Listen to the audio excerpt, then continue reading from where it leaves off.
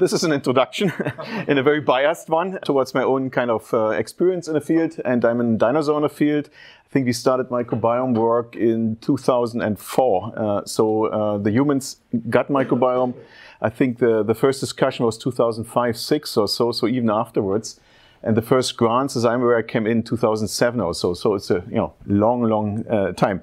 Anyway, that's not the point. The point is really to show you with a few examples how things have changed dramatically over the years. And if you go 20 years back, even 15 years back, the classical way, if you work with microbes as a microbiologist, was just cultivation. So the problem was that 99% of the bugs couldn't be cultivated under normal condition. The Petri dish actually, which still is, I think, in universities used for courses or so, invented in 1887. So you really talk classical microbiology, but that has changed because the ones you could study that do grow monoclonal here, they were individuals, and usually gut bugs, like we are social beings, they work together, and here you could only study once at a time. So that has changed now with a new generation, so-called omic technologies, so more holistic technologies. I think the most popular one is what I call 16S profiling. It's just a small marker gene, more bit of a marker gene in an organism. And what you see here is two things as a scientist you have to consider. First, what you gain if you do an experiment, whether you can afford it.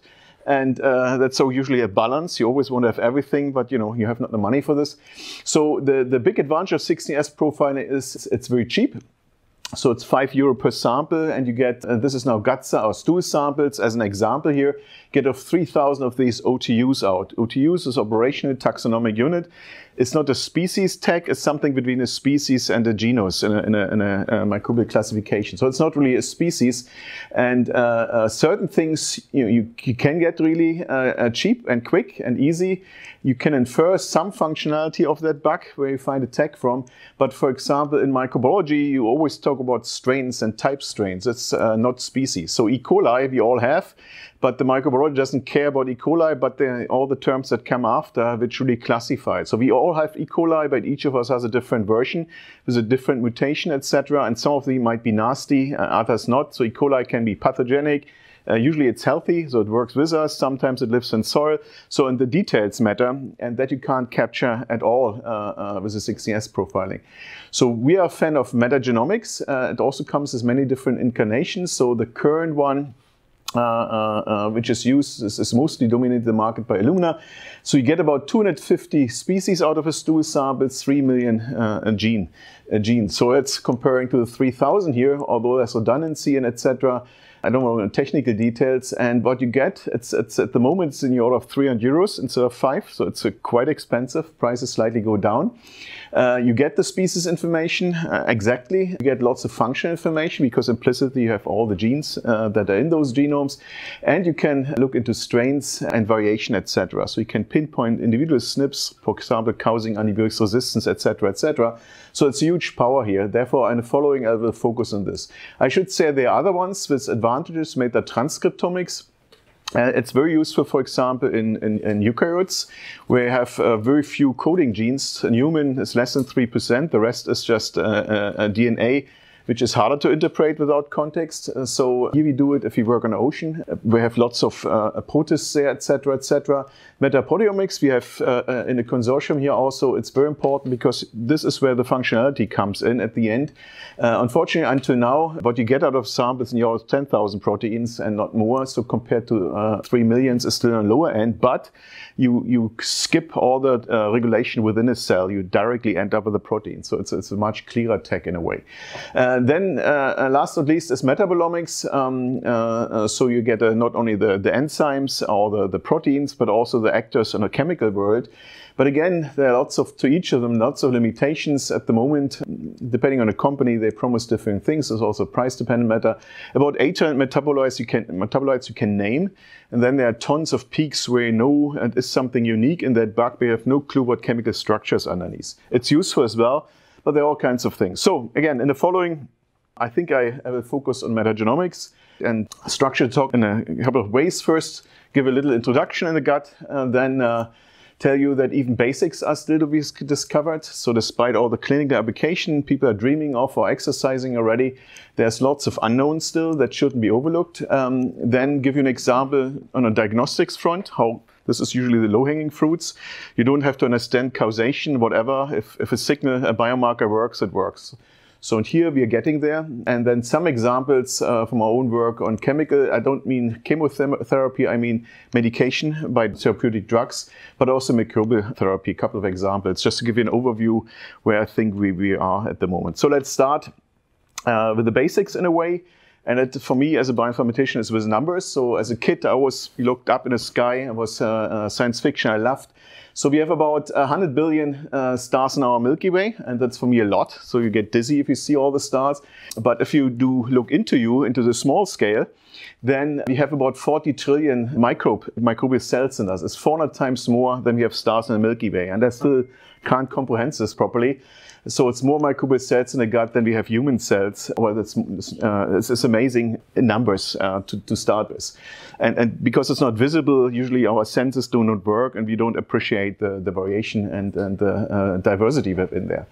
So going back to 2010, when the first grant money sort of made it to the end and the first results came out, and there was, of course, lots of hope for diagnostics, but very basic stuff was known. We still don't know exactly. By now, I think we reasonably know that we have more than 1,000 species in us, mostly bacteria. There are fungi, there are viruses, and there's still both on virus and the fungi side we have probably underestimates at the moment. But even for the bacteria, the exact number is not clear because in ecology you have this rank abundance curve. So you have the abundant guys that you see all the time, and then the very rare guys which might be below your detection threshold. And we have a few of those, if not many of those, but we can't say much about it. So I mentioned already more bacteria than human cells, and there are different estimates, but think about that put the biomass together, you can blame 1/2 kilogram of your body weight to the bacteria. That's more than our brain weight. So it's also from that perspective quite something that we have in us. So, and just to give you how these genes and how the genes, this is species, etc., how the genes work. I think in MetaHead, so one of the earlier consortia, we started with 124 Danes and Spaniards, and we got 3.3 million genes and sequenced 4 gigabases per sample. Human genome about 3.3 or so a bit more than human genome. You can't see it, but this is the 100 people here. They're shown, these are the number of genes. So the more you sample, the more you see, but it's not getting linear because you see things the same time, etc. So here we thought at that time, we're almost done. So sort of saturating, and then we know what we have, maybe 5 million genes, and that's it. If we repeated the exercise 2014, things became more complicated.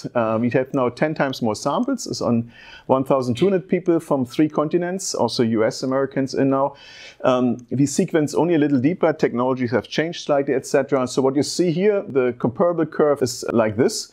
So what you see in red here, this is genes that are more than 50% of the population, the 1,300 people sampled, and it goes down to 1% here. So what you see, indeed, the most important stuff that everybody carries, we do see, and we don't need to sequence for that much more. But the frightening part is this basically where only one individual carries thing, or a very tiny fraction of individuals. And therefore you have to do more in order to see how that follows. So here it didn't look anymore that we know what's going on from 3 to 10. And then a couple of years ago, it still takes ages. It's not finished in a way. No, not 10 times, but 6 times more. In a way, it goes even nutsier. It's good really up. That means this plot, and we could show this now also with diseases, Africa in kids, etc., different stages, that we are sure by now that each of us has individual genes, and they're not all just anonymous something. Some of them might be involved in digestive capacity, properties, etc. So if you would know all of those of your own genes, you could patent your reservoir because it's unique to you. And that you have a few unique ones, it's very clear. So there might be still some mispredictions in, so bioinformatics stuff, but most of it, I think this holds, and we have shown it now multiple times. So it's we don't even know, that's the answer, how many genes will be in a total population, but certainly we have almost 60, that was 2018, I think we are more than 100 million by now, so it still goes up. And the second question, and overall basic question, is how we differ, and we differ a lot. That was early work, actually with Mani, who might be in a room, where based on only 40 or so people, we found distinct clusters in human population. This was from 5 countries. This was at genus level, not even at species level. It was really early days, 2011, with old sequencing technology, etc. But we had an hypothesis that lifestyle influences our gut microbes a lot. So we thought, you know, the French wine drinkers and the Japanese fish eaters, they would cluster because of their kind of habits, etc. But we have still no clue what drives these clusters. So the members from the 5 countries on all these 3 clusters, we did it on larger data sets. So, but the point is there's stratification in the data. So with many more data, a few, 2 years ago, we put all the data that we had at that time together. So I think more than 100 times more at that time. It's a kind of a white paper. So how we see the variation in the human population at the genus level. These are, we dubbed this enterotypes, these 3 things here. I can call it enterotypes, but I see it like a Swiss mountain landscape. So it's not a yes or no. They're in between status here, quite high up. And you can argue whether that is 1 peak or 2 peak, or if you chop it further, it could be 4 peaks or 5 peaks, so distinct subtypes in the population. We don't know yet. I think the stochasticity of the data is too high to make a final call. People have opinions. But fact is, we do have this kind of stratification in a population, and still we have no clue what is causing it. So we know what's different between the enterotypes in terms of microbial composition. But what the cause is, there are still tons of hypotheses.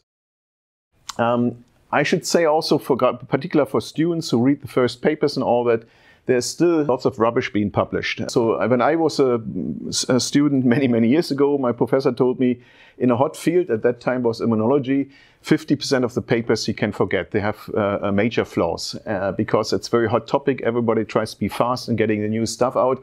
I don't want to give a number here, but we have seen lots of stuff that will not hold, although there might be in shiny journals, etc., etc. So one has to watch out. Their reproducibility is still an issue, etc., etc. So, but one big thing is what we call technical variation. That means if you do in 2 different hospitals the same protocol, or even you have your own flavor of a protocol, the results are not really comparable. And so we have studied it with an international consortium. I think it was 25 different labs and about 20 different protocols on just getting from a production to the bioinformatics, not even the bioinformatics, the steps done. And we have seen big differences. So you still can identify different people, but different time points of people versus technical issues, it's already a hard call. So, and that requires standardization, etc. At that time, we proposed protocols, but science is evolving so fast by now they're obsolete already because new technologies, new kits and whatever came up, etc. But that has to be watched a lot, in particular if you want to compare your data with other data. Another issue at that time, it's getting much better now, was the resolution, what you get out of it. So I mentioned the enterotypes at the genus level. Most people measure with 16S at the species level at best. But the real power comes in at the strain level. So here we started early on, and just as a proof of principle study, what you see here, for example, is that it's a time series, 2 time points of different people, and in red is your own second time point, and in black the one of somebody else, and you could clearly distinguish. It means over time you keep lots of your bugs. This is only 1 year apart. This is number of days. It's 1 year here. You see 2 exceptions, etc. And turned out these were labeling errors. So people just mistakenly labeled them wrongly, etc. And you could swap it and it perfectly fits. And they admitted it. So there seemed to be a power really that you can also go to single nucleotide variation level. But again, it's still not often applied because it needs other tools, etc., etc. Okay, so comparability is very difficult. So this is just a few of the things. There are glories, but there are also pitfalls. They're still around. Then let's go to some basic discoveries. Because again, since 2009, tons of studies. I mean, weekly, I don't have made any statistics, but if you search for the term microbiome, many papers per week that come out, particularly on human. So let's go then to discovery, and I just give one example: birth, family, household environment, etc. What you can basically grab out here. And the origin, of course, most people interested, where are the bugs coming from in the first place? But before going to this, just again back to the variation among the human population. This is sort of supposed to be shown here, and these are kind of association studies. So you try to find, and many of these give me the difference between disease and the microbiome. But if you ask this question, you have to go through all these little points here, meaning The microbiome itself, it's not a unique thing. I mentioned already the endotypes. There's a stratification on a compositional stage. There's a clearly age-dependent stratification. So infants look very different than kids, and they look very different from adults, etc. And there's all kinds of gradients in between, and that is often not taken into account, these differences. And the bugs themselves can be very different. C. diff, for example, is a tough pathogen in adults, but it's a normal thing in infants to have. So there are lots of things where you have to go into the detail to understand. There is, of course, a big impact of the host. This is us. And you can divide it here in two colors in the genetic factor, host intrinsic factors, and the lifestyle factors. There was a nice paper out by some groups from Weizmann Institute saying the genetic factors might be even as less as 2%. It's not undebated either, but they made very good arguments. But still, there remains all that lifestyle, which is diet, culture habit, physical activity, medication, whatever, name it. And this has to be considered. And then there's this, what we call environmental factors, and this is your local environment, geographic, biogeography. The strains in Kazakhstan look very different from the ones we have, etc. If you go in the villages there. But also the vertical transmission, so you get, I come to this, you get your seeding from your mother, basically. That is very your local environment and their household effect. So I will zoom into this to illustrate this a little more here, because there was early claims based on 16S on transmission with the mother, but at a very low resolution, so we did check it actually. So yeah, again, where do our bugs come from? Basic question, and do we keep them over lifetime, etc. So 16S said probably all from the mother at birth, and in evolution terms, I was wondering always, why the father has no impact, because we also have experience with gut bugs, and would be good to carry over to our kids. But so we tested this in a way. I will come back to that part. So what you see here is a study on 400 families in 5 countries. Families leads to at least 2 siblings that we can compare to. This is a kind of a measure of single nucleotide variation. So that's at strain level now, to pinpoint really the version, the variance from your mother and the kid. This is a measure of similarity of those single nucleotides. This is a time. So neonate is up to 7 days, 6 months, 12 months. And in blue, we can make cutoffs. It's clearly the stuff really comes from your mother. So what you see, the majority indeed is transferred from the mother. So same strain before birth in mother ends up in a baby poo, etc. afterwards. But what you see in red, there's also a not substantial proportion from the environment, so not from the mother. And it's mostly Clostridia, so it's kind of selected against, although Clostridia make up to 30% in a mother, for example. So what you see here, that over time the red fraction actually goes up even. That means that post-birth, the mother, by dealing with the baby, puts apparently strains into the baby. We checked for the father as well. Again, almost no impact on that side, neither sibling here.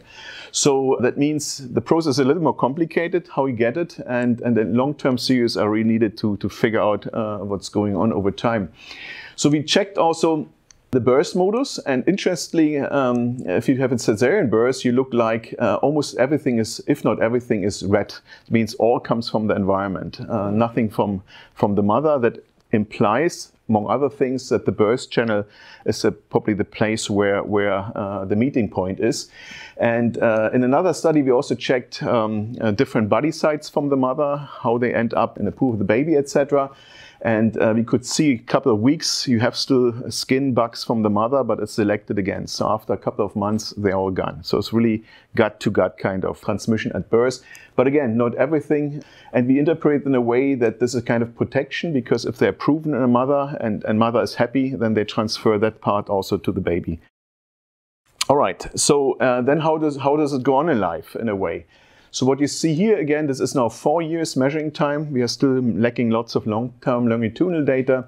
That is at the species composition, so what you can see almost with 16S.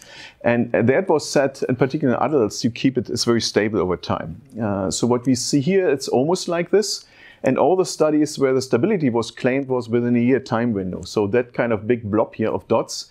So you can put a curve wherever you like, and apparently people decided it's similar in a way. But over time, what you see is a slight decline of similarity. So it's one time point of yourself to another one.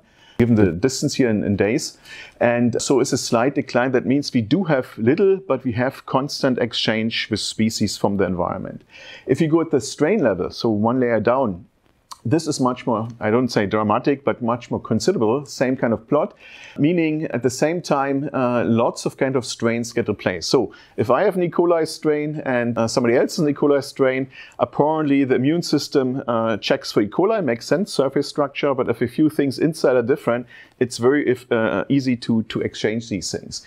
And that we don't know what the consequences are, because most E. coli, as I said, are nice ones, but you can inherit also bad ones very easily if you get it in this process.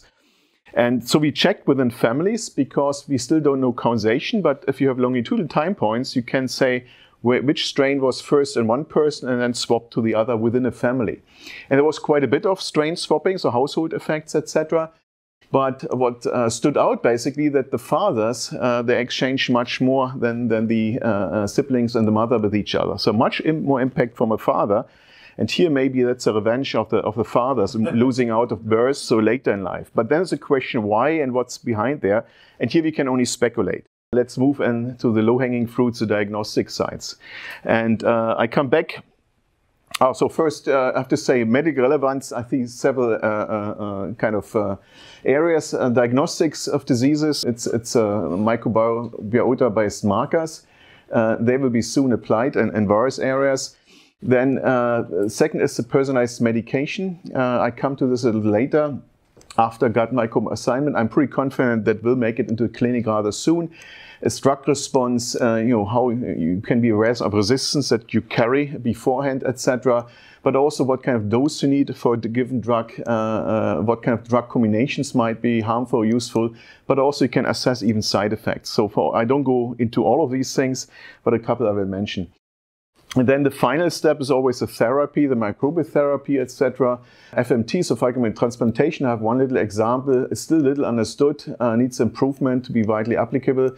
There's probiotics, lots of stuff out there, very dodgy from a pure scientific point of view. Prebiotics, combinations, so symbiotics, etc., etc. So people, lots of work to it. I have a little story on the first one here too. But let's go to the diagnostics. Okay, and again, lots of issues like the individual variation we have. So one size does not fit at all. We have no clue what the healthy microbiome is yet. We know we have lots of variation. So how do you want to modulate towards something healthy if you don't know what healthy is?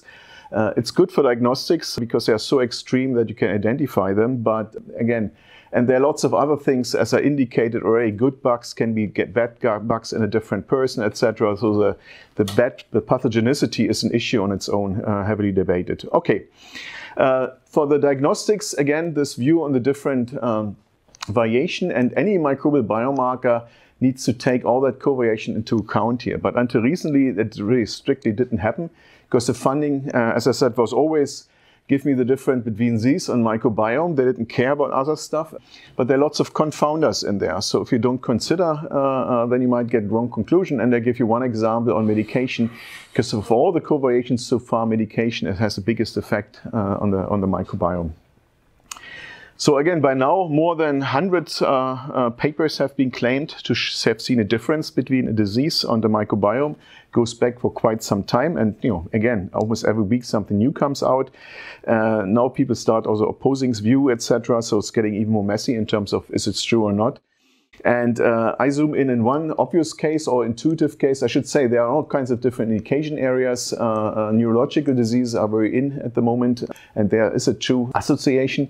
I want to go into colorectal cancer to illustrate the points, how you come from an observation to a kind of a practical application. So we were quite early in the game. 2014, we had already a set of 20 microbial biomarkers based on a small cohort, a French cohort, but also we had a German validation cohort to make sure it's not only a signal in Paris where the signal come from.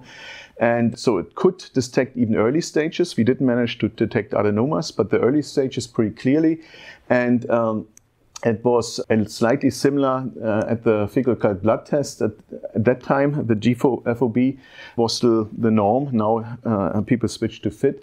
But so it's slightly better, so it's versus publication. But the interesting thing is, in a combination with the existing test, you could improve dramatically the sensitivity by 45%. So the old test basically missed 50% of the true patients, and that could be compensated if you add basically the microbiome kind of test. And that has economic value, dramatic value in effect.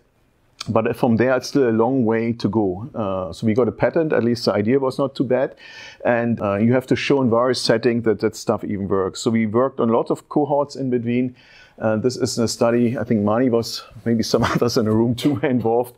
Many authors, that was 2019, and many different cohorts from different countries. And despite the technical variation, which was dramatic, the studies, colon cancer versus healthy, they mostly clustered by country and not by disease state. So huge technical study effects. But the few bugs that stood out consistently all the time really made it. So these are so-called AUC values, so the higher the better. This is from the paper, the figures, so we're two back-to-back papers with very different approaches, only slightly overlooking cohorts, but very same conclusion. That means if you have it in one, you can predict from the signal in one to the other quite well. That's all encouraging. Also encouraging was because in colon cancer, most of the gut kind of marker species, they origin actually from the oral cavities.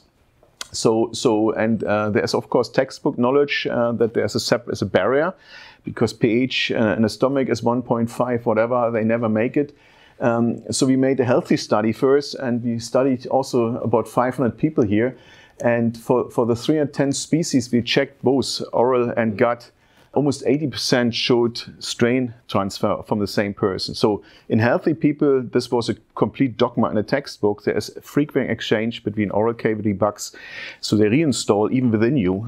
So you can, for some bugs, you might even call it internal infection. If an oral gut sort of goes to the gut and is bad there, orally, he is fine.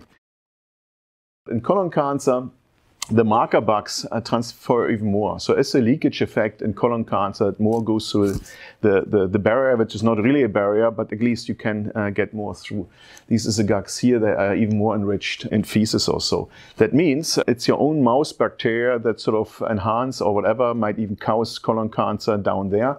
So some people even say brushing teeth might help, etc. But there might be even targets against the mouse microbiome if you talk about prevention at some point. But again, it's not clear because it's like H. pylori. They are wiped out in your population because they do something bad. But if 50% of the population originally had it, they also do something mildly good. So it's always a balancing thing here. Okay, there is a problem now with all this. At that time, metagenomics was 500 euros. Now it's 300. The FOBT is 5 euros. So despite all that knowledge, economically, it wouldn't make any sense. So one of the big claims with these association studies is specificity. So in terms of colon cancer, you can say that most, if not all, of the patients, they have a mild inflammation in the gut. So what if we have not developed the colon cancer test, but the inflammation test in a way? And there are lots of other people with inflammations or other diseases with inflammation. So it's still not clear, even if you go in the thousands. But you have to actively check other diseases, and we checked quite a few actually. So we are pre-convinced it's not inflammation, but there might be lots of other things that we haven't considered. So there's always a certain risk that you don't really be very specific with your test, and that's bad because if you then go under surgery, colonoscopy, whatever, and like with the blood test, if you have hemorrhoids or whatever, there's also blood in the stool. So there are all kinds of things that you want to avoid. And give you an example, an early example along those lines. That was a statement from a couple of Nature papers quite some years ago. And they have a big association with type 2 diabetes. Medically very relevant if you can have early detection, if you have quantification of what's there. We had a cohort as well, but in our cohort at least, there was a big difference of people who took the drug metformin as a first-line type 2 diabetes drugs and the rest. So we got, it's a good thing in the field, not always you get data or metadata from others. We got the data, we could compare, we could disentangle the signal from type 2 diabetes and from the first-line drug metformin. Again, 50% in Europe and China, fewer people take it. And you have these classical ROC curves. I hope you know these kind of curves. Again, it's in diagnostics. The perfect curve is here. if you see all the ones you want to see and you don't see anybody you don't want to see. So you have no false positives, but you get all the guys you want to detect in a way. That's a perfect curve. In black, that was a perf reported, and we have also seen it. It's now in 3 cohorts. But you see in orange here, that is a curve for the drug metformin. So given the kind of curve we can say now, you can see immediately, based on a poo sample, that the person has taken metformin, etc. That might be good for forensics at some point, but it's not what you wanted. What you want is a type 2 diabetes. This is a green curve here, and that is a little above average, so that's random here, the middle line. And in colon cancer, it also doesn't look great if you take everything, but in a way you are far away from any kind of clinical application at that stage of research. So that was really worrisome, and therefore comes the next point. We studied that a little further, how the relation to basically medication is. In this case was one drug. So we had teamed up with quite a bunch of microbiologists, large-scale biologists. This is not petri dishes anymore. Now it's in vitro communities. All it was 30 represented gut strains, and we could test 1,200 of these drugs in really in a screening fashion. So it's basically we have now 1,000 drugs versus 1 bug in 1 day. So it's really automated with lots of robotics in an aerobic chamber. The readout is optical density, so you can see whether the growth is dead or the bug is dead or diminished, etc. Okay, so long story short, complicated outcome, complex figure here. This is a result of our screen. So you have here the 1,200 marketed drugs versus a 40 kind of bacteria in that setup. The drugs are divided in 3 groups. The green is antibiotics, the classic antibacterial drugs. You would expect that they hit. In blue, these are antifungal and white, so other anti-infectives. We could say they're usually quite harsh against those bugs. They want to kill them. So you might think also there's something here, but to our surprise, is the middle range. It's what we call human-targeted drugs. This is sort of the cancer drugs that are ascribed to hit your human cell, etc. So a quarter, more than a quarter, and we think it's much more than a quarter, actually affect your gut microbiome. Metformin being only one out of many in a way. And because we assumed low doses, we only tested 40 of our more than 1,000 bugs in us, our commensals. So a huge potential of impact that we haven't reconsidered, and many of them that we could show also cause side effects. So really, if you have diarrhea, there are lots of reasons, but many point back to some bacteria screw up in your gut in a way. So 3 points here. One is, even if you have a hit here, have in mind that antibiotics are designed against bad bugs and not against your commensals. Yet you hit your commensals, so there's lots of collateral damage they cause in a way with consequences we don't even know. Some interesting thing is some of the human-targeted drugs, they are like this one here. It's just basically all bugs are killed. So they really behave like broad-spectrum antibiotics. And we have a few cases like this. You can even repurpose those guys, because this was not wanted. If you have a rheumatic drug against rheumatism, and it's perfect as an antibiotic, so that could be a nice scaffold to go on with that, etc. And last not least, important thing, many of them have very specific effects. So the drug only kills 1 out of the 40 we checked, and that might be as a starting point. We're having very specific, targeted kind of antibiotics, which is for the future very much needed. So there are lots of starting points from an optimistic perspective, but from a pessimistic one, really drugs, if you take drugs, they mess around a lot with you and your gut. And again, gut feelings, and there's lots of stuff, even love, emotions with the context that fits. So out of balance has many side effects that are subtle.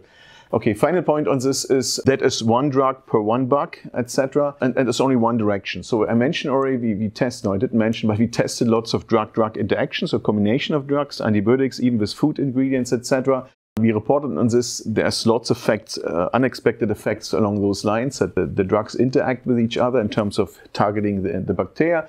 But there's also the biotransformation, so the way around. It's not the impact of the gut of the drugs on the bugs, but the bugs on the drugs. So many drugs are taken as pro-drugs, and the bacteria cleaves them off to release them, etc. That's desired effects, but in many aspects it's not desired. They're just nibble on your drugs, and you need a higher doses if they all eat away what you consume in a way.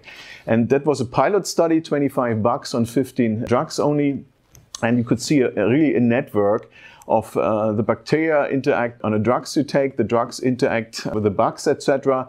And there are lots of mechanisms. A new one we came across, what we call bioaccumulation. It's in a normal environment. It's a well-known thing in a gut and hasn't been described. So basically the bugs just swallow your drug, keep it inside, and at some point they go out. So it means they really transform the kinetics, the pharmacokinetics of it. and that needs to be taken into account. But you need an individual imprint because everybody has a different composition. So here's the hope. If you know what the composition is, you can sort of start speculating more cleverly how much you need per person, etc., that I meant with. So a goal is really individual microbiome status and then guide medication from this. So final point is on a therapy, just a small anecdote, is quite some time ago already. FMT was a big hype and there's still lots of good stuff coming out of there. And the showcase was always C. diff in a way, infections, where I think they had to stop the clinical trial because the FMT was so much better than antibiotics that people have to take or so, and more than 90% success rate, and that has been repeatedly now confirmed for C. diff. Friends of mine have conducted, I think, almost 100 different indication area FMTs or so, and the results were rather mixed. And for some things, I'm not an expert, but for some of these trials like Crohn's disease, etc., people still debate, is it a 30% success, is it lower, etc., depending on. So it's, and others is a struggle, but we have still no clue how it works, you know. So it works because probably, in C. diff at least, is so offset, such a dysbiosis that it's easy to reinstall. For other diseases where it's only mild shifts and a few key bugs, etc., like colon cancer, I think it's very hard to have a success. But for that, you need to know what the situation, disease by disease. So we did a study together with Wim de Vos and Max Newdorp or so on FMT for metabolic syndrome. Lots of volunteers. Everybody wants to get slim. We're having even this nasty procedure. And I don't know in procedure issues because there are lots of different ways you can do it, and again, debate on it. But what we tested on a species and on a strain factor, strain again, looking for single nucleotide variation to see donor acceptor strain. And this is a result, very hard to see. This is the outcome on a patient. So 3 of them, it's only 5 patients. 3 of them had the same donor in a way. This is measured in a patient afterwards, and these are the different days, up to 3 months has been measured. So in orange is donor specific. We have a certain uncertainty here. On this is newly detected species. We have an error bar here. If you have it here, then it's common donor and recipient. So at the species level, you can't say anything. So you have an E. coli and a donor, you have an E. coli receptor, it's still there.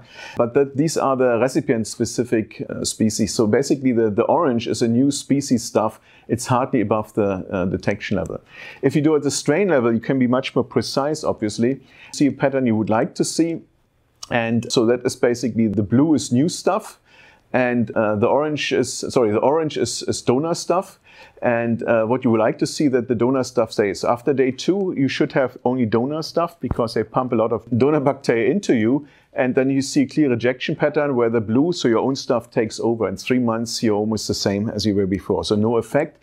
So here, if more mixed scenarios, etc., this one we don't understand. It should be orange here. But who knows? But those kind of things you can go into much detail now. So what we take home from that study was there is nothing like a super donor. There are biotechs in the US who sell this stuff. They collect poo from celebrities, etc., etc. So we consider it more as an interaction between the donor and recipient, so a kind of compatibility you need there, and with 3 different outcomes. And but we see that donor strains easily can colonize, and that's again, it's mostly the strain. So you have to have an E. coli already, then another E. coli is easy to sneak in, and that's also confirmed in that kind of study. So if you have the species already, then strain transfer is very quickly, and that has advantages. For example, if you consider multi-drug resistance, etc. So I think it's a dilution effect quickly possible. And interesting for us was there was coexistence of the two.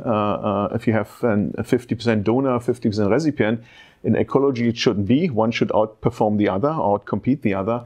But because we measure poo and whatever the surface of your gut is probably 2 tennis courts or something, we hope there, or we think there are sub-niches where one wins over the other and they don't exchange that frequently. Okay, so I'm in the end, just to sum up here. So I think these meta-genome-wide association studies were extremely instrumental, and you need still many more to understand stuff to start with. And they are sufficient for diagnostics if they are backed up with all the confounding factors. But you have to couple it for mechanistic understanding if you're going to go to a therapy. You want to know what you're doing in a more guided way. And I think here what we call in vitro microbiomics in any form is needed. So you need to have experimental support on this. And then you can enable modulation. By modulation, I mean you not only change it, you change it towards a desired goal. Because so far human beings messed up all kinds of ecosystems with a good hope or good idea, but it didn't work out. So the same is true our complex microbiome. So with that, I think I thank you for your attention. I'm 3 minutes over, it's okay.